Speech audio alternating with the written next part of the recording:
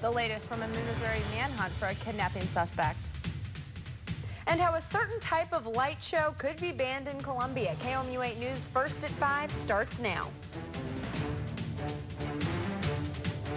Live from Studio 8A, coverage you can count on in high definition. This is KOMU 8 News First at 5. A jury found a Jefferson City man guilty of murder this afternoon. Good evening, everyone. I'm Brittany Pieper. And I'm Christine Roto. Let's take a look at the events that led up to the conviction of Brandon Chase. On April 22, 2012, Keith Mosley was shot in Jefferson City. Later that day, police charged Chase with murder and robbery after he turned himself in to the police.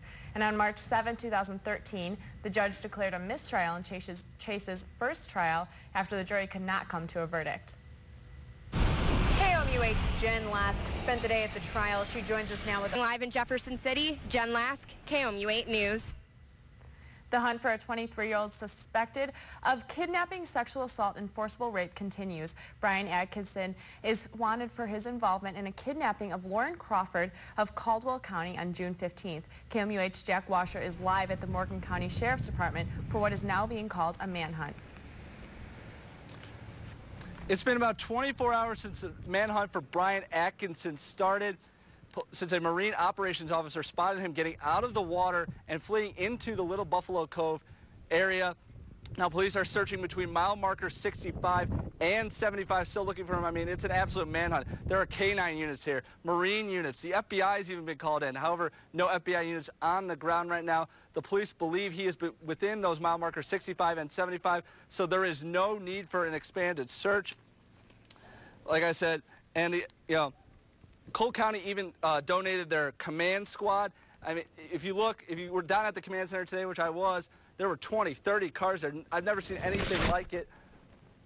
Reporting live in Morgan County, Jack Washer, KOMU 8 News. Jefferson City police responded to a robbery at a break time this morning. An unarmed suspect forced open the cash register, and when it was open, grabbed cash and fled the scene. The clerk at the break time chased the man east on West Main Street, but was unable to catch him. Here's a picture of the suspect. He's a male in his early to middle 20s, about 5'9" and 160 pounds. The clerk said he was wearing a silver chain, yellow shirt, and gray pants. If you have any information about the crime, contact Jefferson City Police detectives or call Crime Stoppers at 659-TIPS. The Missouri Department of Economic Development released its jobs data for the month of May today. The unemployment rate in Missouri rose slightly to 6.8%. Despite the rise in unemployment, Missouri added 4,600 jobs. 3,600 of those jobs were added in the construction industry, which saw the biggest gain in jobs. They say a cat has 9 lives, and a tabby cat in Columbia is proving that. A Columbia Second Chance volunteer found the cat with its head stuck inside a garbage bag last night. The bag was tied around the cat's neck. The volunteer took it to an animal hospital in Columbia. The cat is doing well, and Horn Animal Hospital employees say the cat just wants a lot of attention. The organization says this incident brings up a larger problem. Officials say there are cats and kittens everywhere right now because it's breeding season. We run into this every year. Spring usually brings us a lot of pregnant mamas, which means that we have a lot of kittens. We were actually expecting the influx a couple of months ago, but it's turned out that June is the influx. June is bad every year. The people find cats and kittens just everywhere. The cat was released and will now go into a Second Chance foster home. If you're interested in helping out Columbia Second Chance, you can find more information on our website at KOMU.com. Raging forest fires continue to destroy homes. For about the next week, it's going to be low 90s, low 70s in our overnight hours. We need to find a pool to hang out with. Yeah, going to be fanning ourselves a little bit. All right, thanks, Rosie. Sure. Experts say a new study proves controversial flu shot claims. Coming up, whether or not a flu shot can keep you healthy. There are a lot of Several beaches across the state are closed because of high bacteria levels. Beaches at Harry S. Truman and Grand Glaze Beach and at the Lake of the Ozarks are 2 of the beaches closed. Officials say the bacteria level is too high and swimming at those beaches is off limits. But some swimmers are still hitting the beaches because they think they won't get sick. No, because as long as you don't have open sores or you don't get the water in your mouth, you should be okay. Lake of the Ozarks Public Beach 1 is still open for swimming. You're probably used to hearing mixed reviews on flu shots, but a new study reveals that the shot may be more beneficial than you think. Results from the CDC's study shows that since 2007, flu shots prevented 13 million flu cases and more than 100,000 flu-related hospitalizations. Researchers say results confirm the validity of flu vaccination programs. And young people could be smoking alcohol rather than drinking it, a new trend that has doctors worried. Videos on YouTube show young people transforming basements and dorm rooms into labs to pressurize a bottle with beer, liquor, or wine in it and then inhale the vapor. The process sends intoxicating fumes straight to the lungs and brain, which doctors say is very dangerous. They say it allows people to consume alcohol without the calories, and it can damage the lining of your lungs. New studies show those who suffer from strokes are more at risk for conditions like PTSD.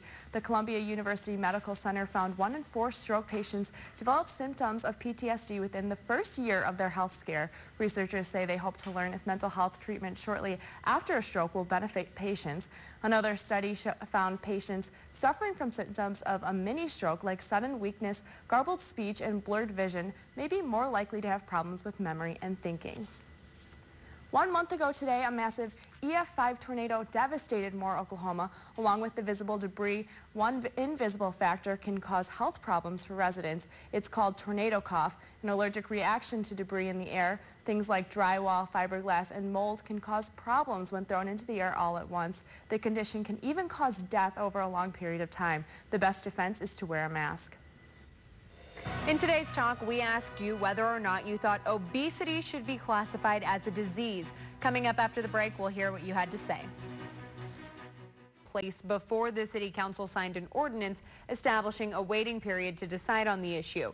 Gas station pricing boards would still be allowed as well. The ban is being considered because some think the signs are dangerous. If the Planning and Zoning Commission approves the ordinance tonight, it will go to the City Council. The U.S. House of Representatives struck down the Farm Bill today.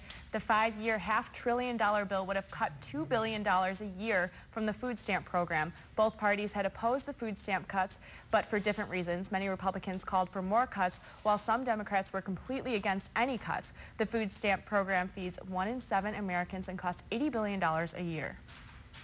And the Missouri House created 2 committees to study changes to the Medicaid program for the poor. House Speaker Tim Jones says the new panels will pair citizens with legislators. Information from the study will be used on a proposal for the 2014 legislative session.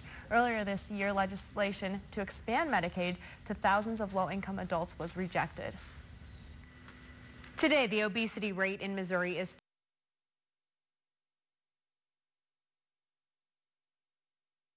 And adopt that precious puppy, Superman, if you can. Log on www.cmhspets.org. He's going to go fast. Thanks for joining us. Have a great night.